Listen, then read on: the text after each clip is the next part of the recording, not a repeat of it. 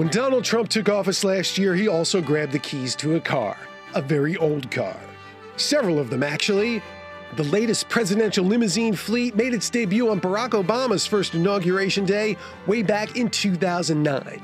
And that had many expecting Trump to be presented with a new version of the Cadillac-branded beast, which his predecessor once described as a Caddy basically on a tank frame.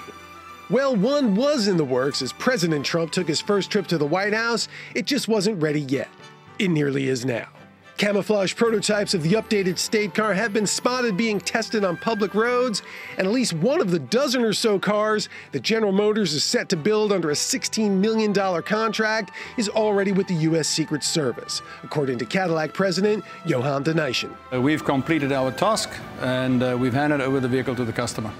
An agency spokeswoman also told Fox News exclusively that the program to build and deploy the next generation of presidential limousines is on track and on schedule, both in terms of vendor production and internal Secret Service post-production requirements.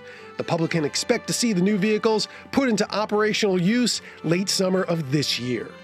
The vehicle's details remain a closely kept national security secret, but it is believed to be protected against both explosive and chemical weapons attacks and equipped with an advanced communication system along with emergency medical supplies that reportedly include reserves of the president's blood type. Cadillac didn't face any known competition for the contract as its American luxury counterparts Lincoln and Chrysler each declined to submit bids, but considers its role helping to chauffeur the world's most powerful man around the world an important association for the brand. It's always been part of our heritage and tradition. We have transported presidents over time, and we hope to be able to continue to do so in the future as well. In New York, Gary Gastelou, Fox News.